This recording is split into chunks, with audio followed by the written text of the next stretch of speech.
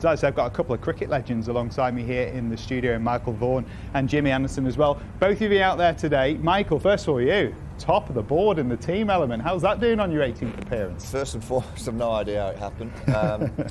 I think Jimmy deserves the credit because he led me astray last night. Shanked every single shot on the range and suddenly went on the course and had every ounce of the fortune that you require around this golf course. That's the beauty of this game, though, isn't it? You never know what's going to come your way. Jimmy, you said something really nice, actually, about this feels to you a little bit like it did in your profession, going out at Lord's, coming to play golf on a place like this. What is it that's so magical for you coming into this sport at the home of golf? Well, I think it's the history. That's the likeness there between Lord's is the history of the ground when you go there. It's just the place everyone wants to play, and I feel like that's like it is here with the golfers. Just the history, the Open Championships that I've seen here, and this tournament every year, and you're seeing the best in the world come and play shots, and you're getting to sort of try and replicate that, and also see guys that are at the top of their game as well, sort of right up close, which is incredible. How does it compare going out onto the first tee here in this environment versus what it would have been for you with everything you achieved? I'll be honest, Nick. Having shanked 89% of my shots on the range, I was quite happy just to see the ball go forward off that first tee. The nerves, and both me and Jimmy walked down the first today, and we were both shaking. Yeah, really. And we're kind of looking and going, why? Can you ever lean on anything that you used in your own profession? I know you're at the top of the tree when it came to it. You had comfort there.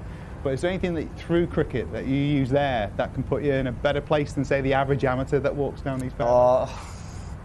Not really, I don't think. I think I'm lying if I said that I could trigger back a memory from batting at Lord's or playing against Australia and suddenly you're playing a golf shot.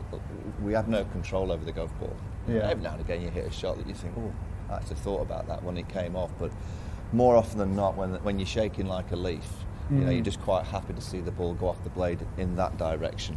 The juices from competitive cricket that you have to eventually say goodbye to in a career, can you get them from competitive golf? Definitely, absolutely. Yeah, we've played a little bit this week already, and just having that sort of competitive edge, I think it's probably not the same because you're playing against mates, but I feel like it's definitely something that I'm going to need to keep going because that competitiveness never leaves you, does it? It's always going to be there. Jimmy's problem, obviously, he spent 20 odd years bowling 85 miles an hour and hitting batters. Today he actually hit a pro with a golf ball.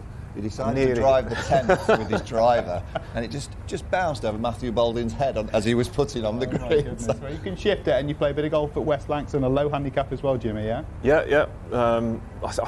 I've sort of plateaued a little bit. I really want to keep, everyone wants to get the handicap down. I really want to try and get down to scratch, but obviously that takes a lot of hard work and dedication.